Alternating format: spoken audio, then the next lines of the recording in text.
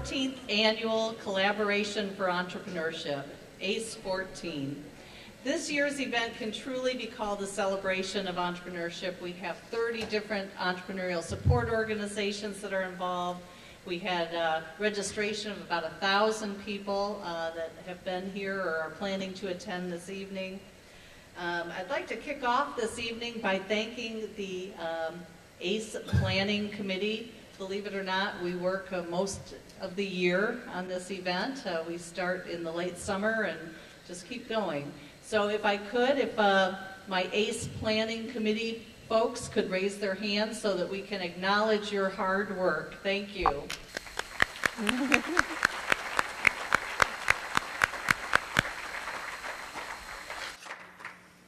I'd also like to thank our many panelists, moderators, experts serving in the consultants corridor, our elevator pitch judges that you'll be meeting shortly, our award presenters and exhibitors. Your sharing your expertise with us really brings this event alive.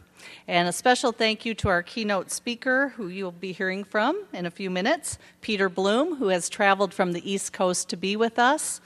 And I'd also like to thank again this year Chris Holman, who will be emceeing our elevator pitch competition. Chris brings a very unique and vital energy to ACE every year. Since gathering last January, I've been really impressed with how our ecosystem has continued to evolve and grow and how smart we've been about developing new programs for our entrepreneurs across the state. I think most of you have probably noticed that we have many more experiential types of programs like I-Core and Activate that have been launched in the recent year or two. And very exciting developments in our angel network community and some of our private programs like Bizdom and Start Garden that are helping a lot of our entrepreneurs. There's some clear changes in the air. We've seen some today. If you were involved with the New Enterprise Forum panels, you'll know that they did a pitch pit this afternoon, and that's something that they're modeling to use in their format for New Enterprise Forum monthly meetings.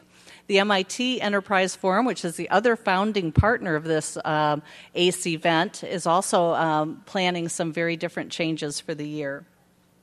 And later this evening, you'll hear about my own exciting news about my quest and how we're leveraging the strengths of GLEQ and the Small Business Foundation of Michigan. Now it's my pleasure to turn over the podium to Eric Sasenko to introduce our keynote speaker. Eric is an intellectual property attorney with Brinks, Gilson, and Leone. He's one of our sponsors this evening, and he's a bit of a legal celebrity. Just last year, in 2013, Eric was named one of the top lawyers in the Detroit area by D-Business, and he was identified as an IP star by Managing Intellectual Property magazine. So, Eric, if I can turn things over to you.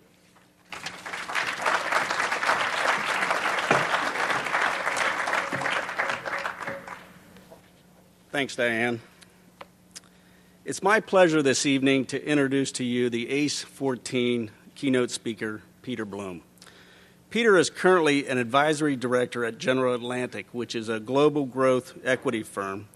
For the past 15 years, Peter has been managing director, and he led the firm's global technology due diligence on prospective investments. He provided technology and risk management assistance to the CEOs and senior management teams of the portfolio companies. He also provided guidance on emerging technologies for the company, as well as its stakeholders and several private and public entities.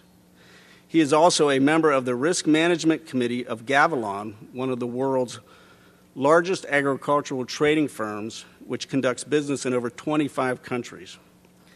He is a technology and a board advisor to Getco, a leading electronic market maker which actively engages in 50 financial markets globally. Also, he's a director of Pasur Aerospace, which specializes in analytic services and business intelligence for the airline industries and airports based on advanced signal processing technologies. Prior to General Atlantic, Peter spent 16 years at Salomon Brothers in a variety of roles, including both technology and fixed income sales and trading. As managing director of Solomon's U.S. Technology Division, he led the team that was responsible for recovering the trading capabilities of 11 firms following the bombing of the World Trade Centers in 1993. While at Solomon Brothers, he received the Carnegie Mellon AMS Achievement Award in Managing Information Technology. He has served as a member of the New York Electronic Crimes Task Force, a judge for the Lemelson MIT Invention Awards, a judge for the Legatum Fortune Technology Prize, and was a founding member of the BP Digital and Communications Technology Advisory Board, as well as the New School for Social Research Technology Advisory Board. Peter is also an active member of the Business Executives for National Security, is on the FCC Technical Advisory Council, is an advisor to various U.S. government entities on security-related tech issues, and serves on several public, private, and nonprofit boards. Currently, he is the chairman of DonorsChoose.org, which was named the most innovative charity in America by the Stanford Business School. He is also the co-founder and chairman of Peak Rescue Institute, which teaches advanced rescue skills to first responders. Finally, he is a board member for the Food Bank of New York City, a board member for the Cancer Research Institute, the Connected Warrior Foundation, and is an associate founder of Singularity University. Peter was raised in Binghamton, New York, graduated from Northwestern University, and currently resides in Brooklyn. You may think that Peter does not have any spare time after all that. Well, in 1987, Peter took a vacation, not like I think any vacation I've ever heard of before, Peter. Peter and his wife retraced Napoleon's route from Poland to Moscow on their tandem bicycle. Lest you think Peter is Superman, I just want to let you know, he only did it one way, and he did not do it in winter. With that, Peter Bloom.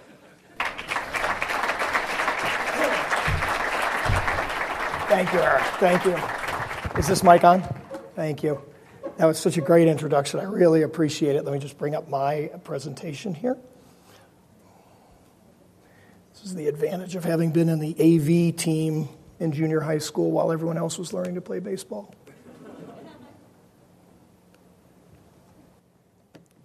I should say, by the way, that I really appreciate the invitation, but my first job out of Northwestern was on Big Beaver Road at the Kmart headquarters. So I kind of feel like I'm coming home. So I'm really glad to be here. And that's one of the jobs I'm really proud of, but I felt it probably wouldn't really fit in the introduction. You know, this is such a diverse audience. I'm just curious, how many of you are active entrepreneurs right now? Just raise a show of hands. Also a significant number. How many of you are active investors in entrepreneurial companies? Also a significant number. How many are aspirational entrepreneurs who are planning to do something entrepreneurial? So the challenge for me is it's such a broad group. You have such a deep level of expertise in so many subjects. I'm not going to try and tell you how to do what you already know how to do. I'm going to try and create a framework from my own experience of working with entrepreneurs and investors. And the way I'm going to do that is I want to talk to you about 4 of my entrepreneurial heroes and a lesson that I learned from each of them that has really informed my own thinking about being an entrepreneur and being an investor. But to do that, I want to start in the 15th century. So I want you to put yourself in the shoes of someone in the 15th century who wants to be an entrepreneur. And who was that person? Probably a sea captain. And think about what a sea captain had to do. They looked out, the world was flat. They saw this boundary. They had no idea what was on the other side. And they would bring a map maker with them. And they would sail over the edge of the earth. They would sail over that boundary, that area between what they knew and what they didn't know. And of course, if they were traveling by land, they could only go as far as a horse would go. We're going to get back to that horse in a second. So the reality of the fact for this entrepreneur, this sea captain, was every time they came home with a new map, they had expanded the boundaries of what was known. This is Stephenson's rocket. So Stephenson's rocket was launched in 1830, and it was a big deal when it was launched. And the reason it was a big deal, this was basically the beginning of the transportation age. This was the fastest vehicle that had ever been invented by man. Much faster than a horse, by the way. So it won't surprise you that William Huskinson, who was Secretary of State for War in the Colonies, went to the launch of Stephenson's rocket. It was a big deal. There were bunting and balloons, and the rocket was coming. So how many people have ever heard of William Huskinson? So he's really famous. He's the first person killed by a train. He was run over by Stephenson rocket the day it was launched. And here's what happened. No one can really be sure of this, but he was in an argument. He turned around. The train was coming. He'd never seen anything move faster than a horse. He could not perceive how fast the train was coming. It ran over him, and it killed him. So what I would argue was he was in a boundary condition just like that sea captain, right, between the known and the unknown. He just didn't know he was in the boundary condition. And so I want to talk about entrepreneurial boundary conditions. Because if you think about these companies that we all know so well now that seem so amazing, and I'm not going to go through them. Everyone in this room recognizes every one of them. I just want you to think about one thing. Every one of them made a tremendous contribution at the boundary between what we knew before they existed and what we know now. Each one of these companies kind of drew a new map. And that's kind of how I feel about a lot of you in this room is, many people in this room know a lot about things that I don't know anything about. But every one of you has a clear sense of what I know and what you know and the boundary between us. Now, if you have a pencil and paper, I'm going to give you a quiz because the other thing about being an entrepreneur or an investor, we're in the pattern matching business, right? I mean, that's really, like people always ask me, how do I make money? And the answer is, well, the most successful investors, the most successful entrepreneurs are those who understand a pattern. They know what fits about their competition, about their customers. They know what's missing. They know what they can fill in. So I'm going to ask you 5 questions. I want you to write down the answers. No one's going to check the score. There's an extra credit question, and there's a prize for the person who gets all 6 questions right. Question number 1. Crowdsourcing is very much in vogue right now. And one of the most successful early-stage crowdfunding sites is called Circle Up. You can submit your business plan, doesn't matter what it is. It could be a cosmetics company, a technology company, a restaurant, doesn't matter. And if the business plan is put up on Circle Up, people really do syndicate over the internet and invest in these companies. As an example, I just did a screenshot. This cosmetic company raised $1 million on Circle Up. How many companies that submit their business plans to Circle Up end up on the site? So it's a curated site. There are people at Circle Up who make a judgment about the quality of the business plan, and then they put that business plan up. What percentage of the submitted business plans go on Circle Up? Next question. So you can't really have a tech presentation these days without talking about Bitcoin. I am not going to talk about, I'm glad to answer questions during the Q&A. This will run about 35 minutes and then maybe, oh, you're awesome. Thank you. Oh.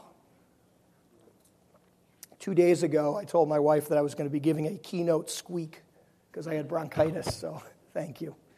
So we'll do this for about 35 minutes, about 10 minutes of questions. Happy to answer Bitcoin questions then. How many competitors are there? How many entrepreneurial competitors are there in the Bitcoin space? Not around creating different cryptocurrencies, but around trying to service the Bitcoin ecosystem. So reporting, banking, e-commerce. How many entrepreneurial startups are in this competitive ecosystem? Question number 3. How many outstanding arrest warrants are there in the city of New York? Now, this is important. Question number 4. This is a scary graph. So basically what this graph describes, I apologize to the people on this side of the room. I'm going to use a laser printer over here, a laser pointer, I'm sorry. So what this graph describes is how much your life expectancy decreases after a heart attack depending on how long it takes to be defibrillated. So as you can see, you want the first responder to respond within 5 minutes. That's a big deal. And after 5 minutes, you can see the likelihood of survival goes way down. What's the response time to a heart attack in New York City on average by a first responder? So just write it down. And what's the response time in the country of Israel? It's a 2-part question. New York City, Israel. There's a philosophy that I'm sure many of you, and a framework that a lot of you are familiar with called the Lean Startup. And there's a lot of material on this, and there are books and websites. I'm not going to describe the Lean Startup, except to say that one of the anchor foundational concepts within the Lean Startup is MVP. What does it stand for? And it's not most valuable player. And here's the extra credit question. This tortilla machine was handmade in Los Angeles and shipped to New York City. How much does it cost to make a tortilla machine and ship it to New York City? That's the extra credit question. Okay, I want to start in this pattern matching discussion with capital raising. And I thought the panel Eric ran, it was a great panel today. I spent the entire hour, I learned a ton, and there was a lot of insight that I thought was extremely valuable. I'm just curious, does someone want to blurt out an answer? What percentage of companies that submit their business plans to Circle Up, just someone throw out a number? 20%. How many? 20%. How many people think it's more, 20% or more? It's a show of hands. Okay, so most people think it's less. The answer is 2%. Now, how can this be? What's going on? The whole premise of this site, come to us and you will get funded, and they only accept 2%. Well, here's why. These are the harsh, and by the way, I've got some very optimistic statistics after this, but this is the harsh reality of the world that I occupy. This was a study done by Harvard Business School of 2,000 companies over a decade, all entrepreneurial startups. Only 1.3% of those companies went public. And less than 9% were either merged or acquired. What this says is that 90% of the entrepreneurial companies that professional investors invest in do not return capital. And that's the going-in assumption. So when someone who knows what they're doing looks at a business plan, it's not, wow, this is the best thing I've ever seen. It's like, my default assumption is 9 out of 10 aren't going to make it. Now, let me give you a little nuance in this 90% here. Of that 90%, 40% went out of business, a complete 100% loss, and 50% of those are still in business but haven't returned any capital. So I don't want to be completely pessimistic about this. More importantly, though, there's been this emergence, which everyone in this room is familiar with. There are about 700,000 new companies started in the United States every year, and this is everything from a gas station to a restaurant to a cosmetics company to an iPhone app business. And look at these two numbers. I'll read them because I think they're a little hard to read from the back of the audience. The first is friends and family. $60 billion is raised from friends and family every year. And by the way, the source of this is from the Venture Capital Association, so these are well-vetted numbers. And the next is angel investors, which everyone in this room is familiar with, and $21 billion comes from angel investors. So the reason that venture capitalists and professional investors are not a good place to start is because these numbers have a lower hurdle rate, less demand, the terms for the capital are less onerous. There are a lot of reasons why these are the capital sources that are, I think, more realistic to tap. And, I was surprised. I didn't know much about the Michigan venture and investment community, and of course I learned a lot, and I learned how vibrant it is, so not surprisingly, you know this, there's a lot of capital now available for the people in this room in Michigan. So I did some research, and here's what I discovered. There are 25 incubators in Michigan. That's amazing to me. And I met two of the incubators out in the room, and they were really interesting. I asked one of them, I said, how much money did you raise last year for absolute seed startup businesses? And she told me $5 million, which I thought was fantastic. Remember, the average, if you remember the slide before, the average angel investment totals $347,000. So that's a great number. The only other thing I want to point out, there are 25 VC firms in Michigan. That's very vibrant and very rich, but there are 8 formal angel funds. So it says that there's a lot of percolating opportunity around capital that I didn't realize when I prepared this.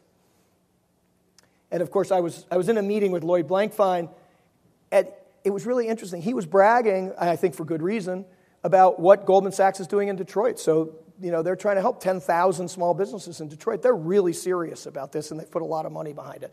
So again, I think there's a great opportunity. I want to talk to you about my first entrepreneurial hero and what he taught me about capital raising. So this is Charles Best. Charles was a Bronx school teacher who started DonorsChoose.org. Each of you got a DonorsChoose.org giving card, courtesy of ACE, and I'm deeply appreciative. So let me tell you what Donors Choose is, so you know why I hope you'll use the free money that ACE gave you. There are few times in history when the saying, "we're all in this together," would be more applicable than right now. Charles Best, he came up with a revolutionary idea during lunch in the teacher's lounge. My colleagues and I were talking about books that we wanted our students to read, field trips we wanted to take them on, art supplies that we needed, but these ideas wouldn't go beyond the teacher's lunchroom. And then I just figured that there were people from all walks of life who wanted to help improve our public schools. Through Donors Choose, ordinary citizens can directly fund projects initiated by enterprising public school teachers. Teachers request dictionaries, science kits, field trips, resources that their students need to thrive. Then you can give to the project request that most inspires you with a donation of any amount. And DonorsChoose.org delivers the materials to the school. It's such a simple, wonderful idea. It connects individual donors with individual classrooms and individual teachers and individual projects. You know exactly who you're helping and how you're helping them. It's tough getting a dollar. I don't like to give them all away, so if I do, I'd like to know where it's going. When I started teaching last year, I didn't have any books for my students. It put the supplies in my classroom within 2 weeks. An art class in the Bronx had no paintbrushes, and now every single student has a set. If you take a picture from the beginning of the year, and now it's like empty and full. You as a donor can expect to get photographs of the activity taking place, student thank you notes, a teacher impact letter, illustrating, proving the impact that you've had. The thank you cards from the children are awesome. Because I love to give and know that I have a connection. Get you right there. It's a very easy way to give back to public schools. And I think that takes the best of what the internet offers, an ability for people to self-organize around communities of shared concern. This is exactly the kind of social innovation we should be encouraging across this country. I love DonorsChoose.org, and it's why I'm on the board and why I'm committed to helping it in any way I can. Make sure you check it out, DonorsChoose.org. Let's not underestimate the power each of us has to change the world for someone.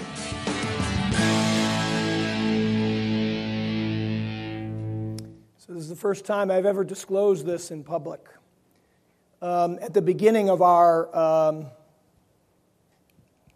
incredible experience of trying to build Donors Choose, we had a donor who was willing to give us $600,000. And that was an amazing amount of money for us then. We really needed it. And of course, we took the money.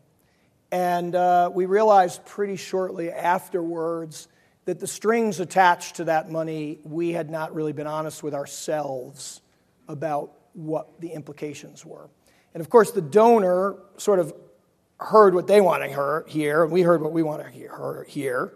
And it became very clear that we were in trouble and that we were not going to satisfy the objectives of our largest single donor, and that the money was really important to us. But Charles, and I think one of the most courageous decisions, and at the time I think he was 27, he returned the money because he realized he could not achieve his entrepreneurial vision of what Donors Choose could be with those strings attached. And so the lesson I learned from that, and Eric, actually, I thought the way it was described on your panel was even better, right money, right time. But today there are, for Donors Choose alone in Michigan, 483 projects that have been posted by Michigan school teachers. So each one of you can take that Donors Choose card and you can have direct impact in Michigan. So Donors Choose has we've served about over 10 million students. We're raising about $1 million a week online. We have 60 employees, and we've raised $225 million. We have about 1.3 million donors. All, I believe, because Charles said no to the money that would have led us down the wrong path. Right money, right time. Yeah, thank you. Clap for him, not me. He's the one who had the courage. Okay, now I want to move on. So pattern matching. So the first one was about capital raising. I want to move on to competition. How many competitors are there in this Bitcoin ecosystem that's growing up? Just throw out a number. 1,000. Okay, that's actually a pretty good guess. I'm not exactly sure, so I found this map. Now, here's what always amazes me, and it happened today as I was circling through your exhibit hall. You ask someone about competition, and generally, we get two answers. Generally, the answer is either, oh, we're totally unique, there's no one like us, or the answer is, oh yeah, I've got a competitor, but they're no good. Now, if someone came to me and asked about investing in Bitcoin, and they said, I've got a great idea for a Bitcoin business, I would show them this, I say, I want you to explain what every single company on this chart does, and remember the pattern matching? I want you to show me where you fit and why your fit is unique. So that's hard, and I think that many entrepreneurs, because it's hard and because you've got a lot of things on your mind, tend not to focus as much on the competition as they should, and I think that's true of investors too. And, it was really funny. I went to Northwestern, as you know, and this is Northwestern in Michigan playing football last year. And, college coaches never denigrate their competition. They just don't do it. You never hear a college coach badmouth the competition. I think in athletics we've all learned there's just no value to that. And so I sort of came up with this concept, dignify your competition. And that's, I think, the second pattern is when an entrepreneur dignifies their competition, my meter goes way over to green on that. And I will tell you that I met a great entrepreneur out in the room, and he dignified his competition. It was great. And by the way, look, I know it's a huge long shot for this year. I get that.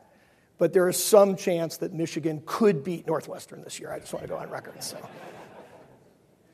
Okay, how many arrest warrants in the city of New York? Yeah, no, it's an amazing number. 1.5 million. I actually didn't believe it. I checked to make sure of the number. I just didn't believe the number. And here's why. The police department in New York City is extremely effective, but they use very antiquated systems. And as we all know, those systems don't talk to each other. I mean, we've all dealt with this in our own lives of old legacy stovepipe systems. So it's very hard if someone moves or changes their name or even plants just a little bit of false information. It's very hard for the police to actually sort through that. So this is Nick Selby. Nick Selby's a technologist, and he had a really, I thought, pretty simple idea. He said, why don't I create a dashboard where I take all this legacy data and I just basically present it in an integrated fashion, all the addresses that someone's lived at with a Google Map link, all the aliases, which seems pretty straightforward. He could, and by the way, this is his vision of what that would look like. And it kind of is a pretty modern interface, but all it's doing is drawing data. He couldn't get anyone to pay attention to him. And he would go to policemen, and he would go to police agencies, and he would say, I've got this great idea, and they would just totally ignore him. How come? Because he had no law enforcement experience. His passion did not match his experience. So what did Nick do? He went to the police academy. And he is now a police officer. And, I call that matching experience to passion. And I will tell you, when he was making his pitch, I'm lucky enough to be an investor in Nick's company. And when he was making his pitch, and he's telling me this, and I'm listening, and it's like 90% of everyone's going to fail. And then, he goes, oh, yeah, and by the way, I went to the police academy. And at the end, I said, I'm going to invest. And he said, wow, that was a quick decision. How come? And I said, because you had me at the police academy. So remember, matching experience to passion is really important. Again, I met another entrepreneur out in the room, and I don't want to mention any names, but he has deep, deep, deep technical expertise in something I know nothing about. But wouldn't you agree, Fred, that when we met him, his expertise matched his passion in a way that I found pretty unique? He was also a Northwestern grad. Next question. What is the average first response time in the city of New York? You have a heart attack, you call 911. How long is, on average, an ambulance going to take? 10 minutes. Exactly right. 10 minutes. So it's a little scary. State of Israel? 3 minutes. In the entire country. How can this be? It can be, so in Israel, there's a guy, these slides got out of order. This is my entrepreneurial hero. So this is Eli Beer. He actually saved the life of that infant that day. And he invented this system, a smartphone app. He didn't know anything about writing smartphone apps, but he invented a smartphone app where basically 2,000 first responders, who are all volunteers in the country, if someone calls 911 in Israel, The smartphones, the 10 smartphones that are closest to the incident light up, and the first 3 people who respond are obligated to respond to the accident. It has been an unbelievable success. They literally had a guy having a heart attack in a hotel room, and there was someone down the hall in another room who responded to the smartphone call and was there within seconds.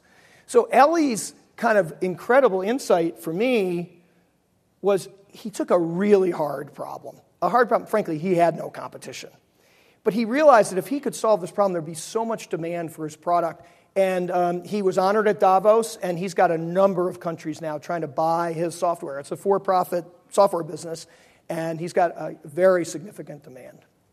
He is an entrepreneurial hero of mine. What does MVP, probably a lot of people know it, right? What does MVP stand for? Minimum viable product. So that's a kind of a concept behind the lean startup. So a lot of people think of minimum viable product as a tech concept. And, kind of like, well, I got to get my smartphone app out or my application out, and then it'll just, we'll continue to refine it. So this is Jessamine Waldman. So Jessamine is in the most pedestrian of businesses. She is a baker. That's what she does. And her bakery bakes bread.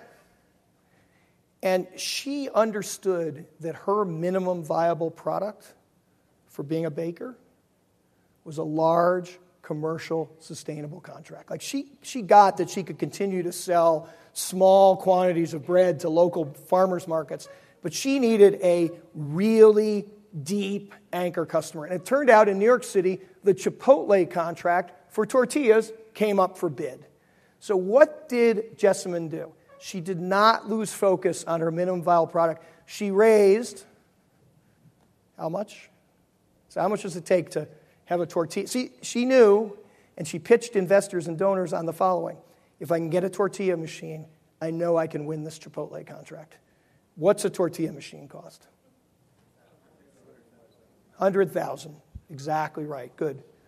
Mark that as a correct on your sheet.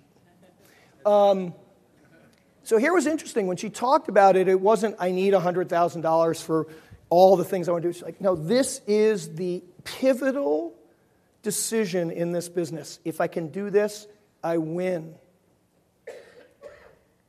So she won the Chipotle contract. She won the Best Small Business Award by the Bloomberg administration. There were 1,500 entrants. And this year she won a Clinton Global Initiative Award because she now employs 80 immigrant women working 2 full-time shifts to serve the demand now, because, of course, what happened after Chipotle? She won Whole Foods, and you can imagine. And by the way, this is Hot Bread Kitchen today. So these are my entrepreneurial heroes. Jessamine, understanding, even in a business as simple as a bakery business, that there's a minimum viable product. And Ellie, who took an incredibly hard problem and figured out that flash mobs could solve his problem. And Nick, who said, I've got the passion, but I don't have the experience. I'm going to go get the experience, because if I do, people will fund my passion. And lastly, Charles, who said, not all dollars are the same, right money, right time. I want to change gears now and finish with a conversation about the boundary conditions, the sea captain, and our friend Mr. Huskinson, because I thought it might help for you to understand where I think the really great fortunes are going to be made. They're not going to be made in the bakery business. They're not going to be made in the law enforcement business. They're not going to be made in the online education business. But this is where I think the really great fortunes are going to be made. Oh, and they're not going to be made in the rescue business in Israel. I mean, those are all going to be great businesses. So I want to talk to you about what I see as the emerging boundary conditions. And I'm not going to suggest that you give up your day job or that you retrain yourself. I just want to give you a sense of, we're going to see fantastic fortunes get made in the following 5 areas. And I'm doing this at a very macro strategic level, not in a specific business level. So this will be different from, I think, the way you've heard it before. This is the single most important slide in this entire presentation. So the top line here, this vertical white line here, that's Moore's Law. And we have all clearly benefited from Moore's Law. Simply put, computer power doubles every 18 months. Got that. It's been unbelievable. This bottom line, the funny-looking jagged line, is what it costs to sequence DNA. And that cost is reducing at an order of magnitude 10 times faster than Moore's Law. So if you read the bottom, in the year 2000, when the first person was sequenced, it cost $3 billion and took 10 years. And in 2013, you can get your genome sequenced in Boston now at Partners Health for $9,000. It takes 16 weeks. And we kind of, I'm sorry, what? From Illumina as of earlier this month. Which is it? 1,000 by Illumina from earlier this month. Okay, thank you. So this is frankly why I love giving these talks. I did not know that, so thank you. And so I was just told that it's now down from 9,000 to 1,000. Right, from 9 to 1. Thank you very much. So that, I'm sorry, I got to go change my slide here. I'll change the slide afterwards. Thank you. We could go into it. We could have a whole conversation about personalized medicine and genomics. I just want to plant the seed that everyone in this room, this will be the most profound effect that you see in your lifetime. You need to learn about it. Are there ways to make money off it? There are going to be unbelievable fortunes made here. Is it complicated? Yes. Do you all need to become molecular biologists? No. But there's incredible opportunity. Now I want to talk about demographics.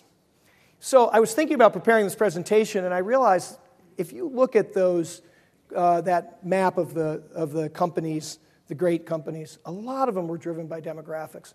And if you think about all the really great fortunes that have been made, many of them were demographics. If you look at the oil and railroad fortunes that really drove because people were going to the West, if you look at what's happening in China today, these are all demographically driven. And to make this point, and by the way, this book, I'm not recommending this book in particular, happens to be a very good book. It's just that I chose it because it was written by Michigan professors, but there are countless books on demographics. So how many people here know what WhatsApp is? Show of hands. Okay, this is the most important application in the world, and look at the numbers. WhatsApp, literally today, there were more WhatsApp messages sent than SMSs in the entire world. And yet, I think I saw 20 hands go up. And why? Because this company has grown to 350 million users in like under a year. So, and who's driving it? Teenagers. You can't find a teenager who doesn't know about WhatsApp. And just so you know, I'll just describe it quickly. WhatsApp is a texting application where you can send text messages over the internet from any device to any device over using any carrier. So you're not reliant on your cell phone minutes. So I have friends in Israel, friends in China, friends all over the world. We all WhatsApp each other all the time because it's free. It's an amazing application. But it's totally driven by demographics. I'll have a resource at the end on demographics. We've got two more. The next one is a company called Innocentive. Now, there are a lot of, I'm curious, how many people here have an engineering or technical background? So, yeah, like half the room. So, how many people here know what Innocentive is? Like 4 people. Okay, that's good. Innocentive is a website where corporations post bounties to solve really hard problems. They can be engineering problems, biology problems, chemistry problems, IT problems. And then the corporations guarantee that in return for them owning the intellectual property, they will pay you. They've paid out $40 million to 1,500 people so far from all over the world. And so the reason I bring this up, this is yet another form of capital raising for people in this room who have unique skills. And the fact is there's someone out there who's willing to pay you a lot of money if your skills happen to match their needs. This is a site called Prosper. Now, Prosper, the reason I'm putting it up is not because of Prosper's business model, which I'll describe in a second. It's because of the disintermediation that's continuing to take place on the internet. So, disintermediation, simply put, is taking out a middleman that doesn't add any value anymore. The record companies got decimated by the digital music business. Netflix took out Blockbuster. We all understand what disintermediation is. So basically, the way Prosper works, and this is peer-to-peer lending, and there are many sites that do this. I'm not endorsing Prosper. I'm just saying that borrowers can come to Prosper and say, I want to borrow money on an unsecured basis, and lenders can lend them money on an unsecured basis. Fred, if I'm correct, $1 billion this year in new origination? What? I don't know. Okay, I'm sorry, I don't mean to put you on the spot. I know Lending Club is going to do $1 billion of new origination. So get this, look at these numbers. If you lend money on Prosper, you average a return of just over 9%. That's not bad. And if you borrow money and you're a really high-quality borrower, you can borrow money at 6%. So if you've got 30% credit card debt and you can find someone who's willing to lend you money, that's a pretty good spread. Well, the reality of this is that it is a wildly successful business. But the reason I bring it up is not because of peer-to-peer lending as a specific business, but more as the concept that we've just begun to see the beginning of disintermediation. And the last one, and the best one, and the one that needs to be saved for last, is big data. So, show of hands, how many people are sick of hearing the words big data? Yeah, okay. Other show of hands, how many people here really know what big data is? Okay, well, that's better than me, because I don't really know what it is, but okay. So, using it is the hardest part. So, here's the thing. We're obviously accumulating massive amounts of data. But the secret is in the use of the data. And what I will argue for the people in this room and where the opportunity lies is in an engineering term called signal-to-noise ratio. So think about your inbox, right? We're all completely... I once recently said that the only thing that stresses people more than health is their inbox. Because we don't, it's just overwhelming, right? The volume's overwhelming. We don't know what to answer when. It's terrible. Well, the fact is, if someone can improve the signal-to-noise ratio, if someone can help me identify those emails that matter more, I'll pay them a lot of money.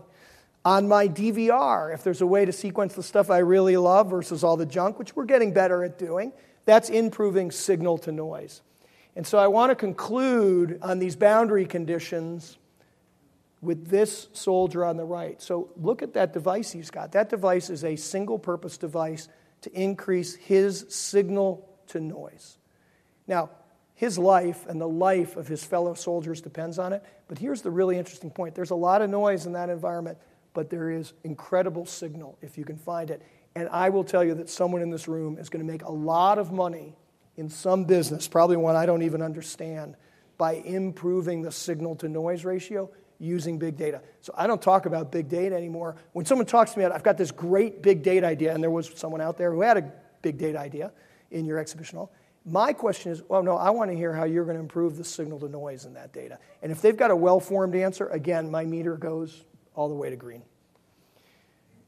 So in conclusion, if you could read one thing about this talk that I think summarizes the pattern matching and the boundary conditions, it would be a memo that Bill Gates wrote in 1995. So let's think about where Microsoft was in 1995. One of the wealthiest corporations on earth. Could do no wrong. Right? I mean, the business was booming. So I highlighted the only sentences that matter. Now, you should read the whole memo. In the next 20 years, now remember, 1995 he wrote this, in the next 20 years, the improvement in computer power will be outpaced by the exponential improvements in communication networks. The combination of these elements will have a fundamental impact on work, learning, and play. Now, this is not about Microsoft and whether they succeeded in making the shift. It's about Bill Gates, the map maker. It's about him looking over the edge of the world and realizing that Microsoft would fall off the edge of the world if you didn't see it. Well, these disruptive opportunities are there in a lot of the businesses that you know as well. So here are some resources that I used to prepare this talk. Deep Survival is a fantastic book about boundary conditions. I cannot recommend it highly enough. If you're interested in signal and noise and really going a little deeper on this question of big data, there's a new book out by Nate Silver, who, by the way, called every single congressional district in the United States correctly during the last election cycle, called The Signal and the Noise. So that's pretty self-explanatory. Here's an article that was in Foreign Affairs. You can download this on the web for free. By the way, I'm going to put this presentation up.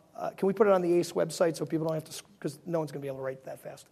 So this is an article on the really big demographic changes that are going to affect us all globally. This is, my opinion, by far the best blog for entrepreneurs and investors on the internet. I read it religiously every day. Everyone in my community reads it religiously every day. It's called AVC. It's Fred Wilson's blog. I cannot recommend it highly enough. You will learn something new every day you read this blog. It's an unbelievable, because of the contributors that contribute to it, as well as Fred's great insights.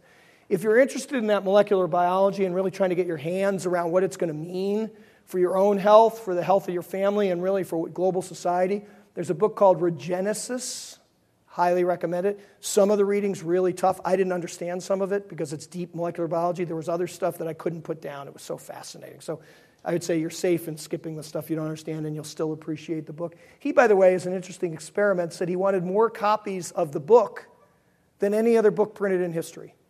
So what did he do? He coded the book in DNA, and then he replicated the DNA in a test tube. So in a test tube that size, he created 40 billion copies of the book. And then the last and my favorite, this is the best book on business I've ever read. It's called Why Smart People Make Big Money Mistakes.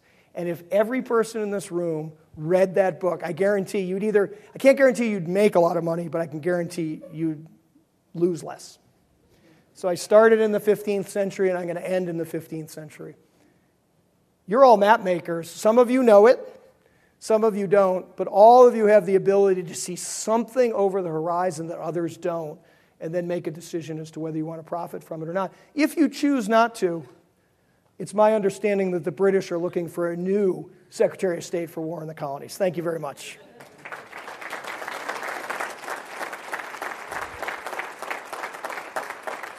Thanks. I went a little over my time, so I think we only have about 5. Do we have any time for questions, or should we just cut it off? 5? Okay. If anyone has questions, I'm happy to answer them. Any questions? Oh, yeah, that's intimidating. Does anyone have any questions? If not, we can call it a night. I think it's hot, and people are... I'm sorry, what? Yeah. Yeah, the book for Genesis, yeah.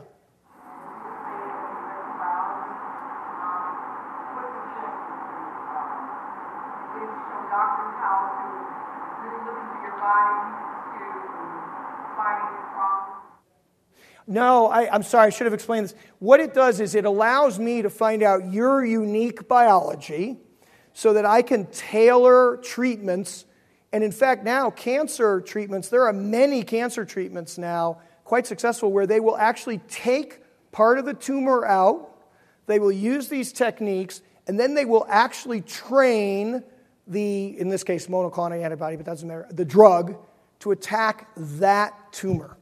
And that can only be done because of this technology. So the days of just bombing with chemo and this kind of, we're going to kill everything, that's still today, unfortunately, the standard of practice. In 10 years, when it's so cheap, right now, it's even at $1,000, it's too expensive for someone to sequence and get that whole map, and we don't yet understand what that map means. But in 10 years, we're really going to understand it, and we're going to be able to treat a lot of conditions, not just cancer, diabetes and other things, in ways that we literally cannot envision yet.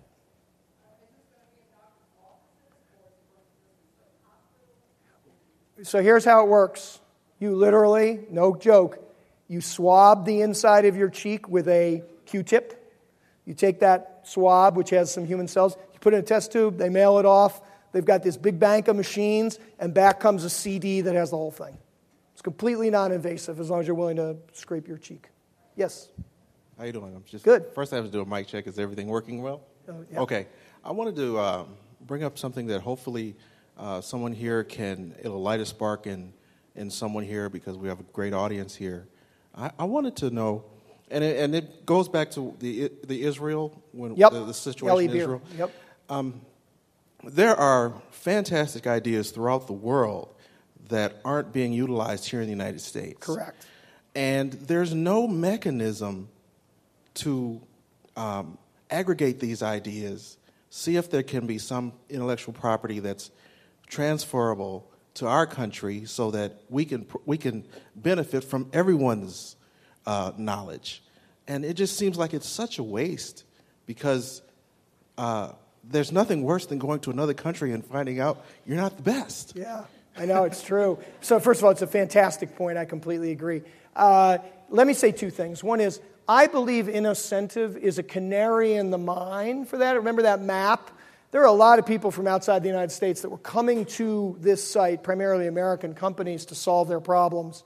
So I would say that it's starting, but I think something else really positive is happening. And that is there are a number of philanthropists, a number of entrepreneurs who've made a lot of money, who understand what you are talking about and are really working hard to try and solve that in communications, in health, in hunger. And I would say slowly, America's starting to open its eyes to the reality that you're describing. I don't have the easy answer. I will say, though, that I'm seeing pinpricks of success. Ellie's a great example, right? Oh, and by the way, he can't get anyone in the United States to pay attention, but he's got all these countries all over the world, India and Argentina and Venezuela. They're like all over it. They're like, yeah, we want this. So yeah, it's a really hard slog, and he's frustrated by that, but he's just moving on. He's not stopping. So does that sort of answer your question? So why don't we take one more and we'll call it a night? Yeah. What's your passion? The question is, what's my passion? And my passion right now is helping wounded veterans, and I spend as much time and money and resources as I possibly can. I think the crisis in the United States that we're about to face, no one can really fathom. And I've been lucky enough to meet some veterans who have really inspired me. So all I will say is, if you really want to understand how bad the problem is, there's a book by David Finkel called Thank You for Your Service, and you will never forget this book if you read it. So thanks for the question. I appreciate it. Have a good night.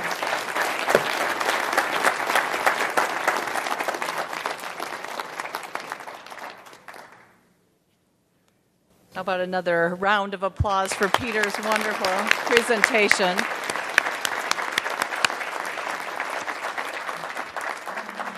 I think a few of you may be confused about the gift card that may have been in your name badge. You might want to look behind your name tag. You may see that you have this orange card. This is your DonorsChoose.org card that is a gift to you from ACE. It is already loaded with $10 in it. All you have to do is go to the Donors Choose site and browse through and find an opportunity to invest your $10 to help a teacher with their project. So the reason why we have given you this is because we really want to be sure you're aware of this organization, how it works, and this gives you a little practice opportunity. So please, if you'd like, you can use it before you even leave here today. We have some computers set up at the registration table.